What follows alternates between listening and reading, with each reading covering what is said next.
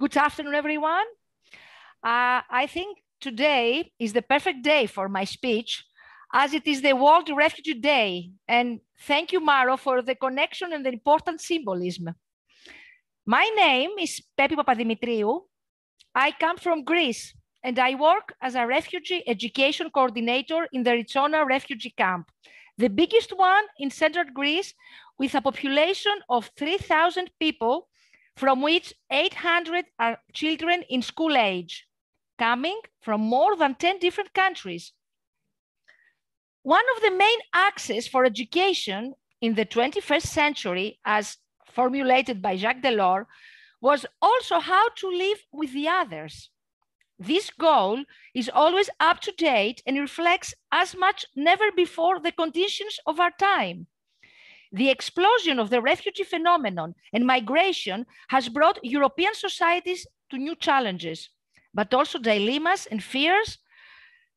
And in our country, the education system has become the main mechanism for the smooth integration of refugees into society through its direct response to the right of all children to education.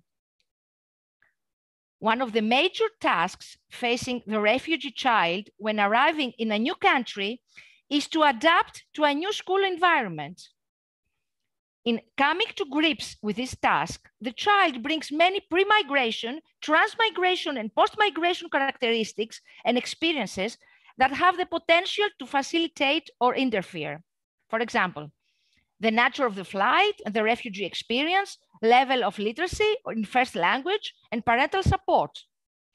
One set of post-migration variables that will critically influence the child's adaptation process resides within the school, namely the characteristics of schools and teachers.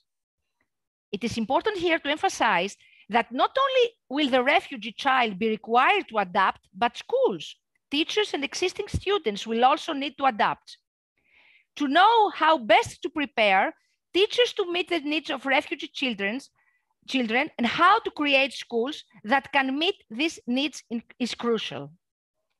The integration of students from migrant backgrounds into schools is a complex process which aims to give children and young people access to quality education and to provide any necessary language, learning, and social emotional support.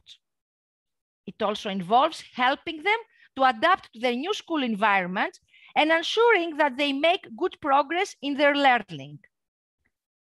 Taking the process a step further means ensuring that this environment is welcoming for students from diverse backgrounds and with different needs, and guaranteeing a safe space where all students feel secure, valued, and able to learn. Access to education and training is a universal human right, regardless of legal status. However, access alone is not sufficient if it is not combined with quality education and training. That means the opportunity to enroll in schools providing high quality teaching, learning, and support, as well as educational pathways which meet students' learning needs and aspirations. Children and young people from migrant backgrounds may face challenges in both areas. In educating the children from Ritsona Hospitality Center and integrating them into the schools of Chalkida, which is the city where they are studying, diversity has not only been an obstacle, but has also been an opportunity to enrich and evolve the school community. This was achieved through the concerted effort of the refugee education coordinators, the school principals, the teachers of the reception classes, and the teachers' associations of the schools, and the inclusion practices adapted to enable this integration. Through all these practices and actions of integration, democratic values are promoted and strengthened, and education becomes a conduit for the transmission and diffusion of all the principles that govern or should govern a democratic society. It is the result of clear efforts by educators to put in place arrangements and opportunities that make democracy a reality and that create democratic structures and processes that regulate everyday school life.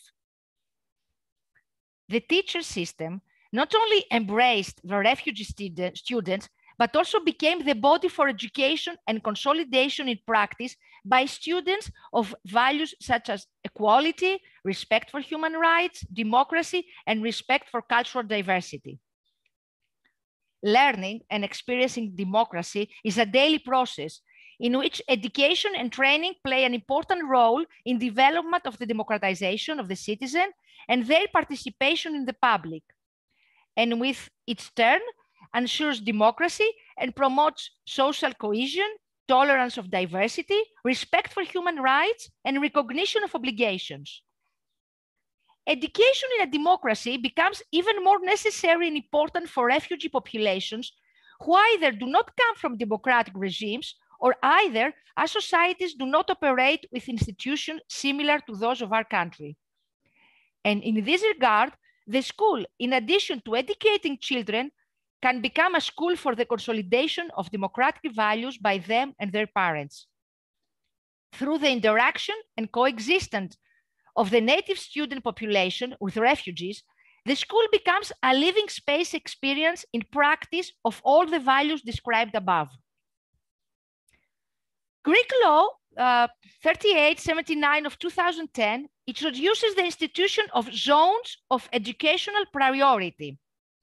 Objective of these zones is the equal integration of all students in the education system through the function of support actions to improve learning performance, such as the operation of classrooms in particular, where refugee students are taught the Greek language 3 hours per day.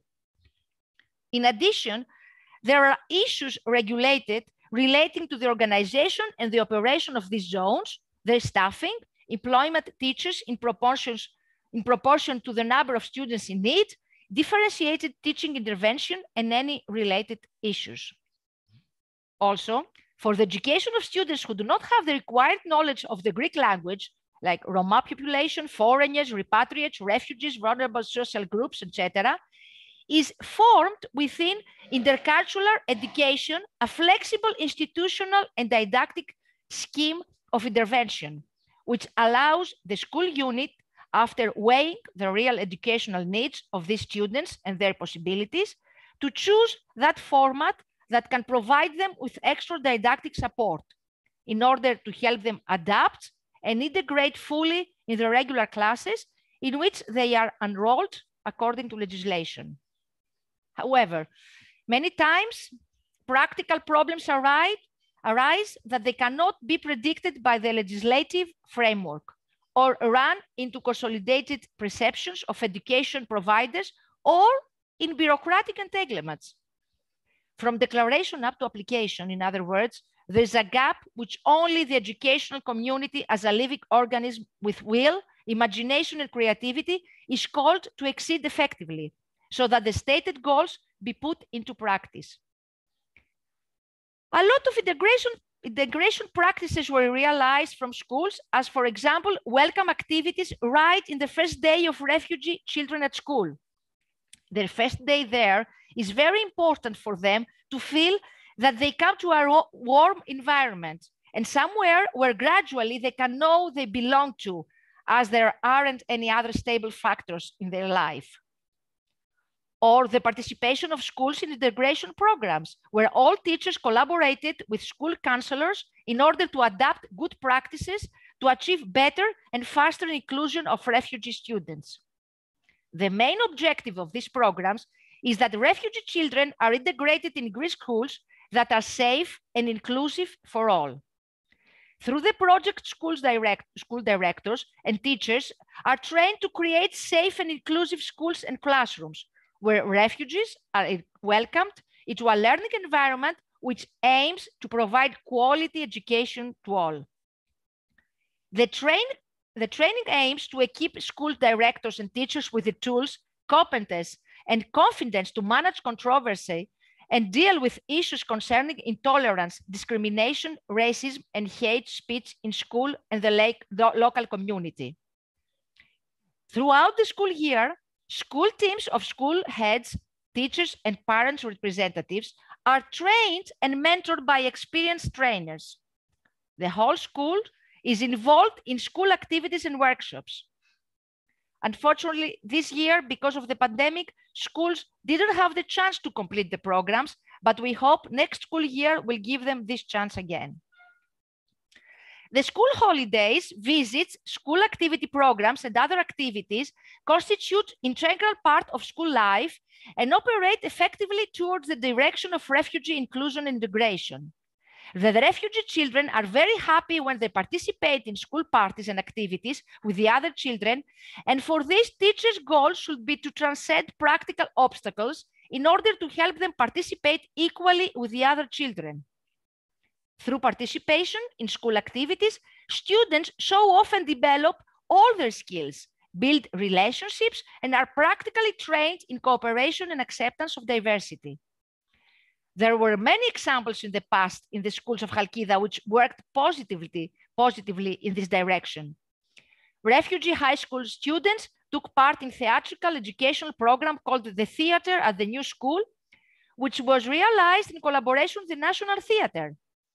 The participation of the children in this program had a huge effect on them as it helped them express themselves and eliminate their introversion. The product of the program was an open event in Chalkida, where refugee parents also attended.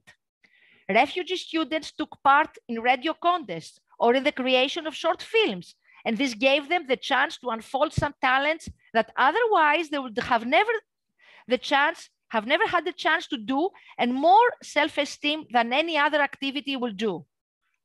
Also, they participate in European programs with their fellow students and contributed a lot to the success of these programs.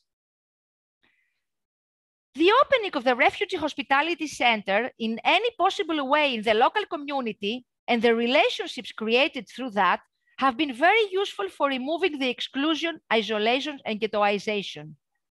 The school can also contribute to this direction, forming the link for joint open events and the participation of local community. In this context, the 15-member Students' Council of a junior high school, accompanied by 12 other students of the school, the principal and the teacher, visited the Ritsona Refugee Hospitality Center, following a wish expressed by all the children, the rest of the children of the school, to get to know the place where the classmates live. There, they were guided, they were offered a meal which had been prepared by the refugee parents, and they play football and volleyball. In the celebration organized for the end of Ramadan, Eid al-Fitr, how is it called, there was sent an invitation to parents associations and teachers as well as the principals of the schools to attend. Those who attended ate and danced together, overcoming prejudices and the fear of the different others that refugee is for many people. In the direct direction of connecting and integrating refugees in the local society, as stated earlier, are included actions that took place outside the hospitality center with the participation of refugees. The participation of students in the governing bodies of the school and in the 15th member school council is an important training and consolidation in practice of democratic institutions. In this context, in a high school of Chalkida, they have designated 2 refugee students as links of the other refugee students with the 15th member school council of the school, so that they can be equally represented in it. And if that is not an example of democracy, what is then? This year, the primary school children in Ritsona attended refugee reception and education structures. That means afternoon schools that operated in primary schools when they finished their morning program. In these schools, the refugee children were alone without Greek students. This institution was chosen as a necessary solution in the first years of the arrival of the migratory flows in Greece in order to integrate all the refugee children in the educational system. But in essence, it does not contribute at all to the integration and inclusion of these children in schools, as it deprives them of the opportunity to enroll with the other kids. For the next school year, all the children have been enrolled in morning schools so that their integration in them can be achieved. Overall, the education of refugee children in schools has been a challenge for the whole education community, which was made possible and successful through collaboration of all actors in the educational community. This experience of integration, we believe that it will be an important chapter for further planning of integration policies for all vulnerable social groups. Insight from all these integration practices and actions, as previously described, democratic values are promoted and strengthened, and the education becomes a channel of transmission and diffusion of all the principles that govern or should govern a democratic society.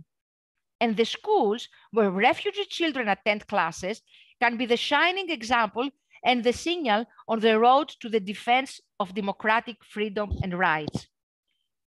But apart from the typical education, a bright example of democratic education has been the organization in the camp of peer teaching method schools. Because of the long-term absence of refugee children from state schools as a result of the restrictions which were imposed because of the pandemic, but also because of problems with the local authorities, all nationalities in the camp organized community schools, where their native language, as well as Greek, English, German, and French language, were taught by those who had the knowledge and could do it. Even teenagers became teachers to the younger ones, and this helped them to keep in touch with education and knowledge for as long as they weren't able to attend classes in state schools. The community school teachers attended online workshops and seminars organized by NGOs in the camp, and this gave them a greater competence and helped them reinforce their skills and knowledge. Peer learning activities yielded the following results for both the tutor and tutees: team building spirit and more supportive relationships, greater psychological well-being, social competence, communication skills, and self-esteem, and higher achievement and greater productivity in terms of enhanced learning outcomes. Students learn a great deal by explaining their ideas to others and by participating in activities in which they could learn from their peers. They developed skills in organizing and planning learning activities, working collaboratively with others, giving and receiving feedback and evaluating their own learning. We, as education coordinators, support them in any way we could, from giving them space for their lessons to providing them education material, as well as masks, stationery, and notebooks that we got through donations. And as you all know, the weather here in Greece is mostly sunny. Many of these lessons were given often outdoors, under the trees, something which added to children's benefits one more thing: the contact with the nature. The community school education soon extended to other subjects, such as art, and children were taught by those who had an artistic talent to make wonderful crafts. Besides that, there was created an Afghan girls' football team, which was being coached by a young Afghan. Also, something else worth referring to is that the young Afghan girls created an activist group called the Youth Refugee Movement. It started as an information and awareness group for coronavirus protection measures in the camp, but gradually they have dealt with a lot of subjects such as environment, gender equality, freedom of speech, etc.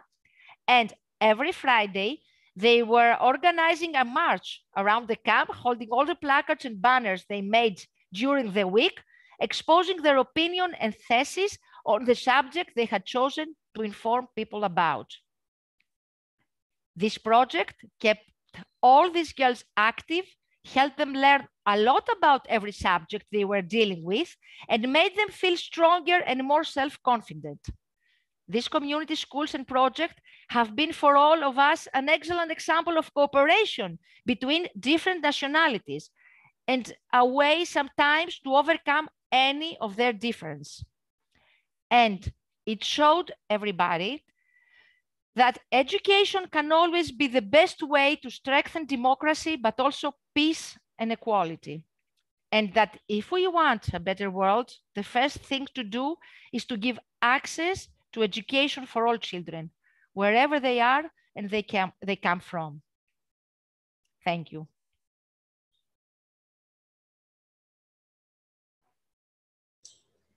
Pepi, thank you so much. This was so revealing. I don't know how to say it. Thank you. Thank you for the preparation. And we have time for questions. Are you ready to be interrogated, Pepi? Yes, yes. I'm always ready for everything. Can I go first? Because we discussed something the other day and you told me that because of the pandemic, children could not attend school from the refugee camp. And but you mentioned that they kind of created a school within the camp where older kids taught younger or different languages. I did not understand very well. Would you care to say something about this?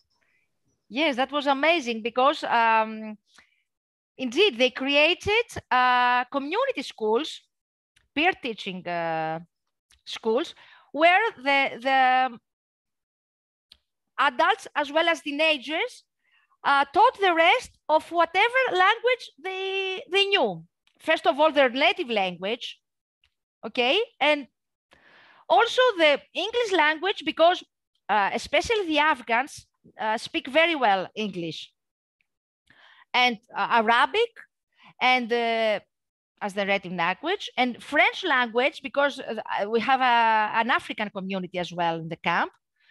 And English, Greek, and Greek, not many people spoke Greek, but whoever spoke Greek could be a teacher to the rest of them. And we gave them space because we have some containers, because this is what we have, the containers, and they could have their lessons there. We made the program, we gathered all those that were willing to become teachers, and we made the program, and we provided them with whatever they needed, with stationery and with masks, because due to the pandemic, they were obliged to wear masks in the classrooms, and whatever they needed for blackboards and notebooks and pens and everything like that. And it keeps going on up to now. It was amazing, the organization and the willingness, and I don't know, we are teachers, but we were amazed by what happened in these community schools, and how easily they organized them, and how many children and adults attended these lessons. These are mixed stages lessons. I mean, adults could also attend. Yes, there were mixed classes as well, but also classes only for adults or classes only for children. And where the teenagers were the teachers, the classes were younger children from 5 years old were attending the lessons. Thank you. That was, I've been thinking about this, and I wanted to ask you. Thank you, Pepi. Gabriel?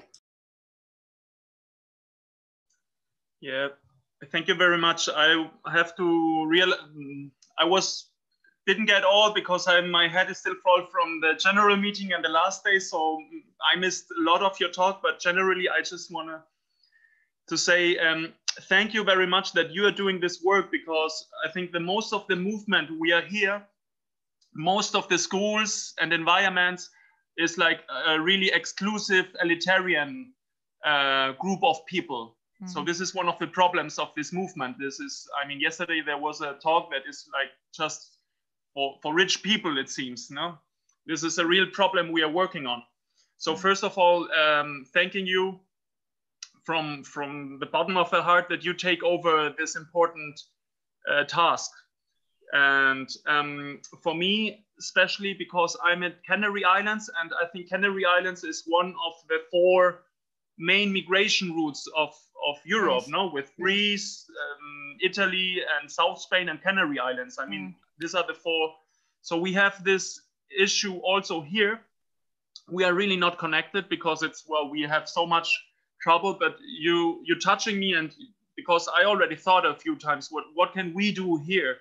So because we are also in a hotspot of migration, so I'm very interested to get like impulses or to get more into contact. Right now, my brain is smoking already, so I'm not really capable to really think into it. But I would really maybe like to establish a contact to get like input from you, to get impulses from you, what we could do here maybe. But this for us is really sensitive, because we as a democratic school with kids which are older than 6 years, this legal situation is a little bit like fragile or sensitive. So this makes it hard for us to step up and to go on an official level. And this is a little bit the difficulties we have here generally, and will be also when we talk about getting to the authorities to say, hey, we want to do something, we want to help. For example, what we did collect some material like clothes and food and stuff. We handed over to the camps, to the refugee camps. We did this a few times, but like get into real interaction and social interaction, it's hard for us. And we have, for example, one father of our community. He actually was a refugee, and his own son is now in our school, which is very beautiful. So, well, this is just, I hope that we can have some exchange in the future, because it's so important. It's a big tragedy which is going on our European borders. So thank you very much, and I hope to get more impulses from you. Yeah. I'll be glad to have a contact with you. Can I ask, refugee children in Canary don't go to school? They are not attending classes? Nothing at all? I really don't know. I really don't know how it's managed. I have to realize that I'm not, they're like centers, and I don't know if they go to school, if they're sent to school. I would say no, I have not heard that. Because here is mandatory for all children to get enrolled in schools 3 months after their identification. And this year we had some problems with the local authority and reactions from our municipality, and we fought against the reaction, but based on the law.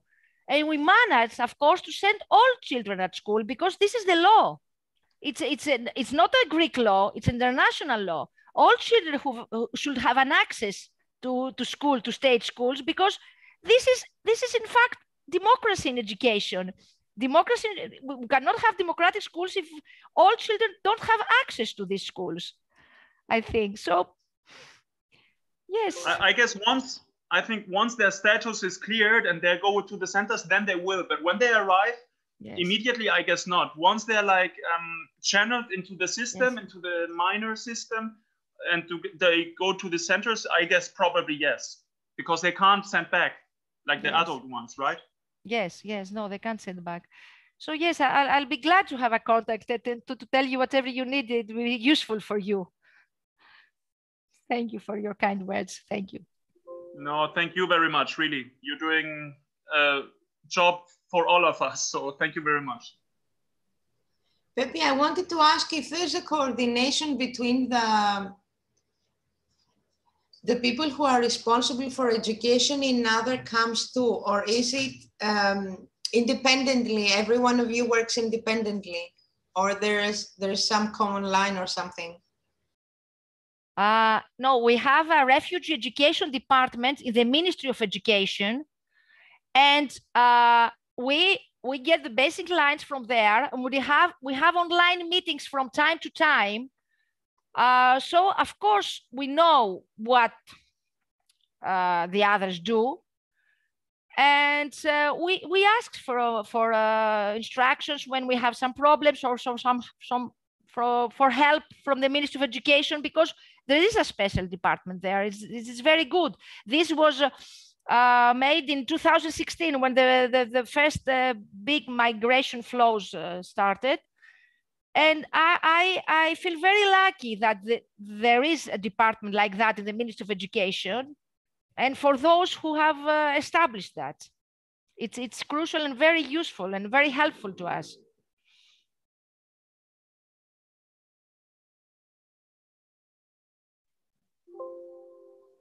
May I? Yes, of course. Now from the EUDEC perspective, could there be something which the EUDEC organization could do? Is there like some actions or activities or some support EUDEC could develop? I mean, I think, you know, EUDEC as European organization maybe could, well, take over some kind of action, some kind of support, in which way ever.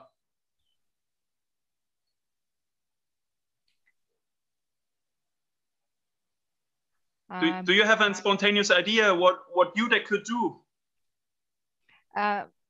You mean me? You're asking me, Gabriel, or? Yes.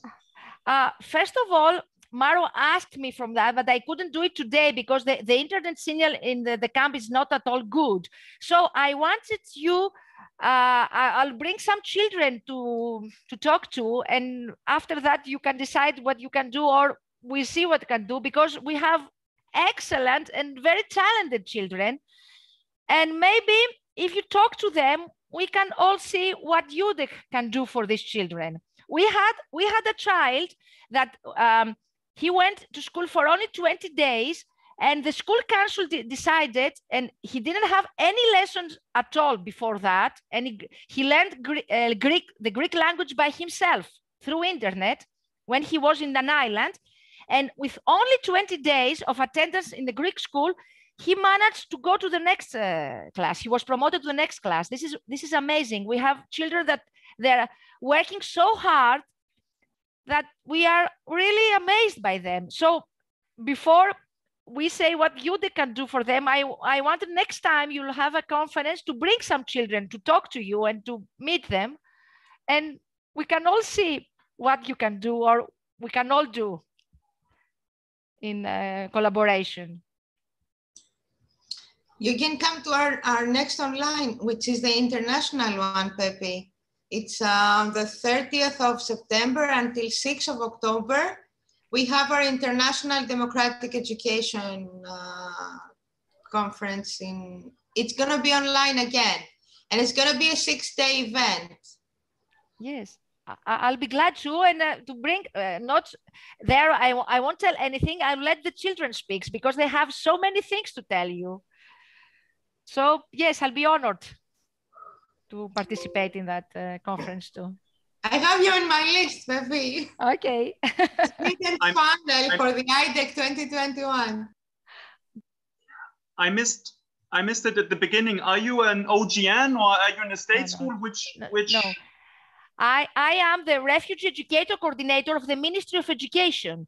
In every refugee camp, there is a Refugee Education Coordinator. So if there are a lot of people, like in our camps live 3,000 people, we have 800 children. So we are 3 of us in that camp.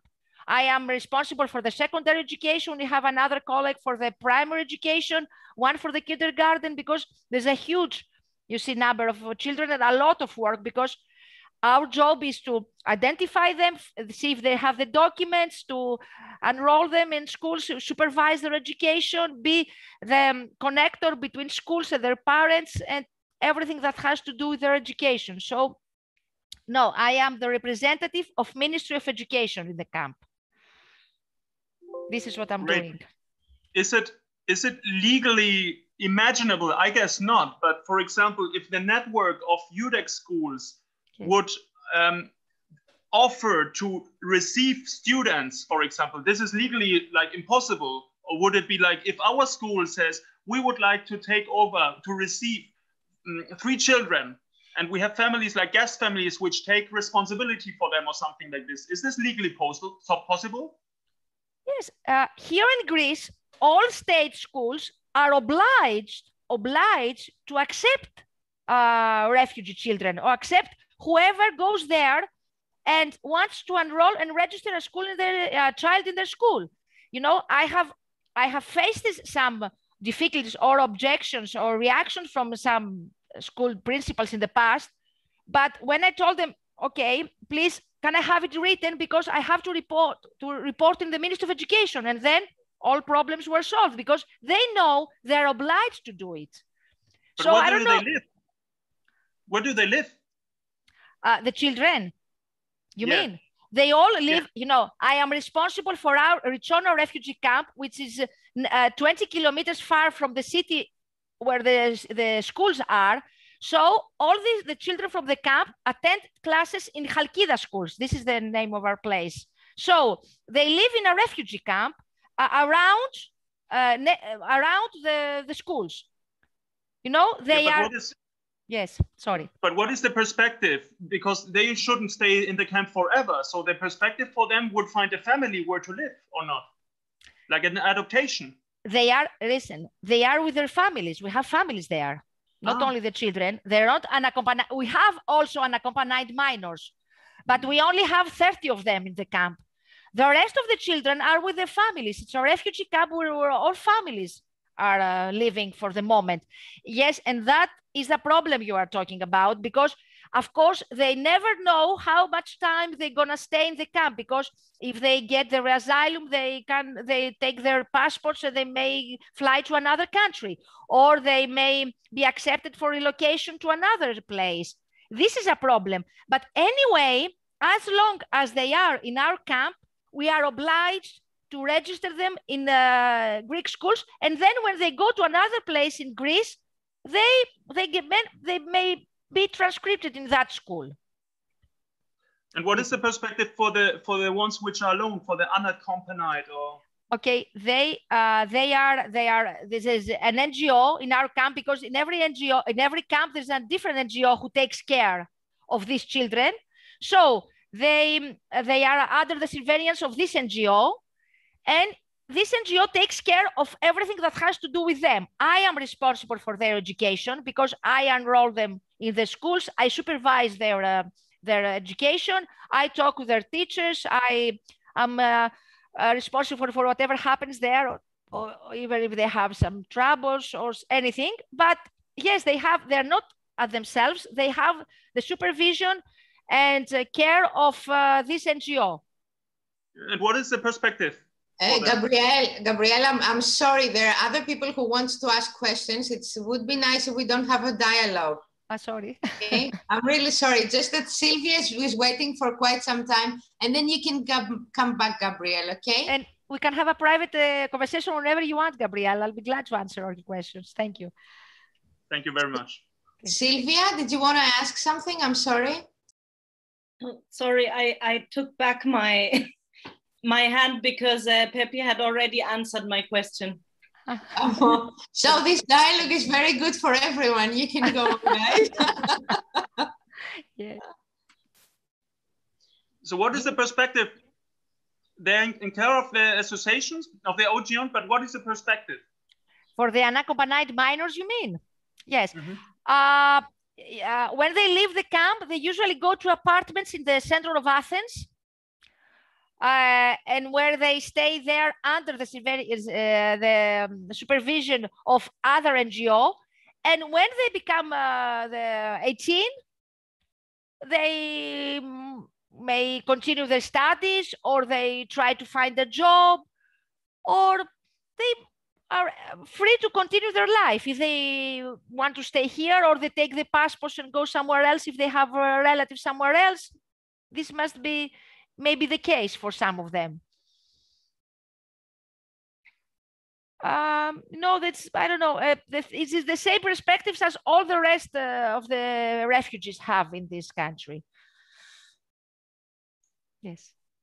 But is there a perspective that families like adopt them as like, is there a perspective? Or not adopt them like a care family or something? What would be the English word? You know what I mean? Yes, I know. But up to now, the only thing I know for them is that usually they go to other countries because they have relatives there. Even if they're here without their families, they have brothers or sisters or uncles or other families in other countries. So they live for there. They don't need other families to adopt them. Maybe this is the case in some cases, but I don't know. I'm not aware of that. Yes. Sylvia? Yeah, it's not a question so much, but I was wondering while listening to you and also what you said, Gabriel, I think what is missing possibly, or what we could discuss, is really a political positioning in to some extent of this organization. And I know there's discussions about that, and people who say it should not be political, where I think, you know, we should really think about this, because there is no such thing as unpolitical. If you do not position yourself, it is also a position. People within EUDEC who are involved in this kind of projects, like Lonais, and there's the what's the school on Lesbos called, the Mikros Dounias. Yeah, Yes, exactly. yeah, And I mean, there are people who are active in this kind of direction, and it would be, I think, to come together a little bit more to figure out, can we, you know, officially take position for human rights? I mean, we're talking about education coming from the background of a human rights discourse, that people should have the right to decide over their bodies, their mind, all these things. So I think, we should possibly discuss whether we go in that direction. And that was it. If I may answer a little bit, representing, I don't know, the EUDEC Council, because this kind of questions, Maro, correct me if I say something wrong, this kind of questions were like coming up like with the Black Lives Matters, and in Germany there was a situation with the demonstrations against the Corona restrictions and stuff like that. So there were a few requests like that EUDEC should take this positioning, this political positioning. And for now, the council did not see it as necessary, because at one side, being a democratic organization, it includes already some kind of values, the democratic values. So this would lead, because if we start to position with single movements, which we probably agree and think they are important, but we would need to start like positioning like with the Me Too movement and against the there's so many like open fields. So it's clear that EUDEC is democratic and working for democratic values. This is a universal statement. I think this is quite obvious, including the word democratic. And if we start like this political positioning, it's like, why yes and why not, and where and who takes care of it. And what we want to respond on this also is to invite you. And if you feel it's important to you, I don't know if you saw that there's a new structure pilot of EUDEC where we have like different circles, and one circle will maybe take care of these issues. So if you feel like that this is something important to you, you can get involved, participate actively, and develop maybe this political questionings. Thank you. Yeah, thank you, Gabriel, for pointing that out. And I'll give it some thought. how I feel towards what you said. Thank you. We need you. Come to the circles, participate. Yeah. We need you and you and you and you. Yeah. Yeah.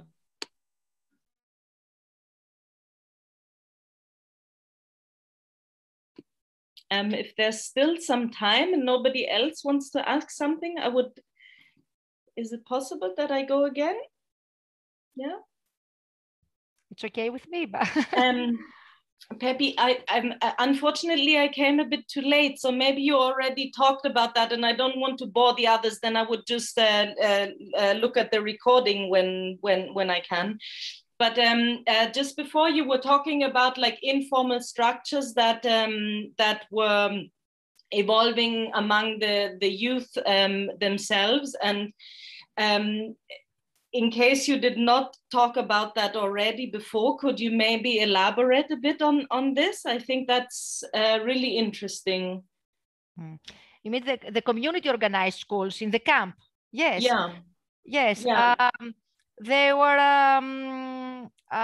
organized because of the fact that the children haven't attended schools for more than 1.5 years because of the pandemic and because for other problems we had with the local authorities.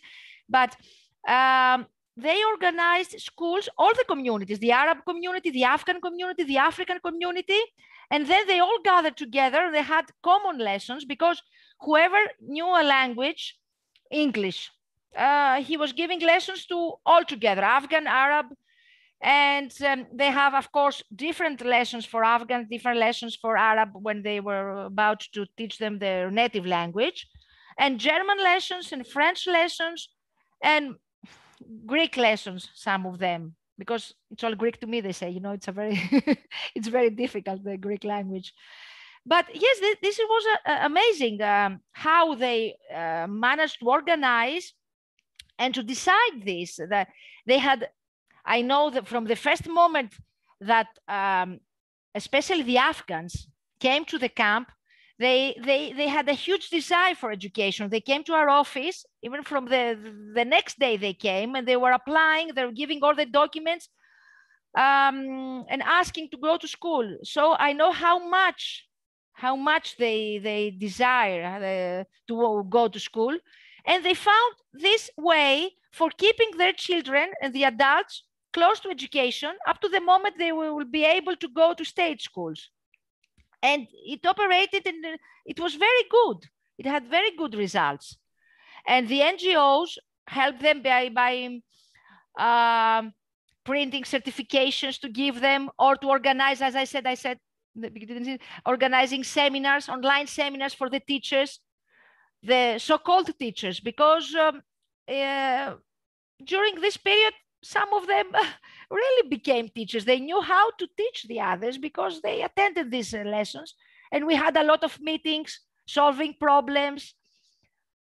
It went on very well, very well.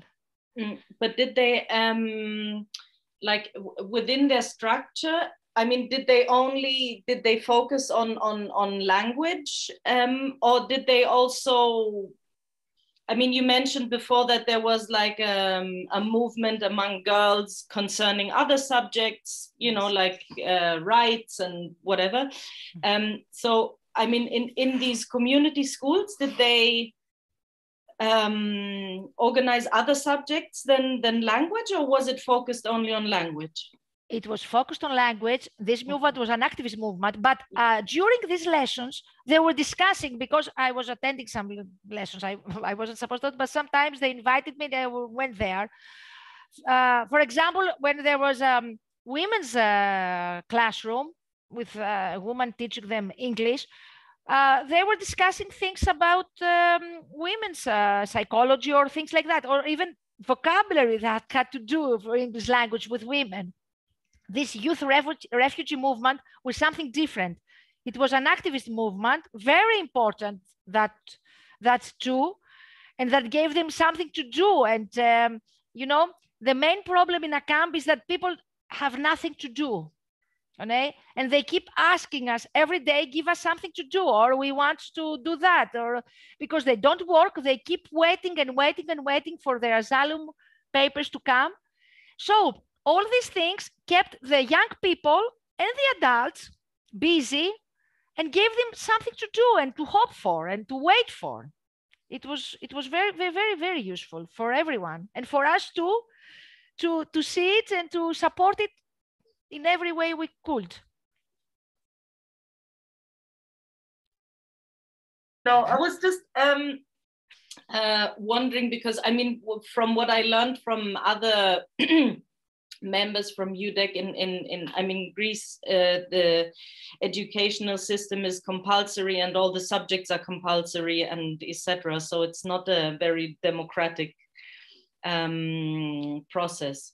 So yeah, it was very interesting for me to hear a little bit about, you know, how people in the spaces that are self-organized spaces, how do they use them to facilitate for the subjects that are very meaningful to them, which of course language would be one if you go into a different country and you need to find your way about. But yeah, possibly also other subjects that are very relevant to the like the lived experience of people. They had the subject like that discussed in those classrooms, I know, and they had celebration for national days or for Women's Day. They made speeches, and on Tuesday they have, because today is the World Refugee Day, as I said in the beginning, Yeah. and on Tuesday, because it's a holiday, on Tuesday they are having something celebrating that day. Yes, it was going aside with the lessons, the language lessons.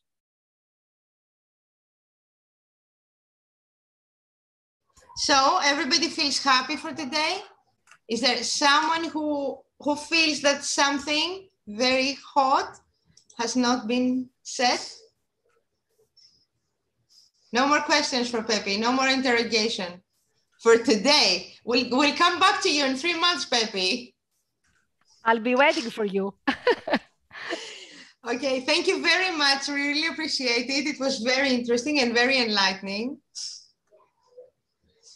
Thank you. And keep up the good work, Pepi, because I know you're fighting every day, but you're winning. I just want to remind you that you're winning, Pepi.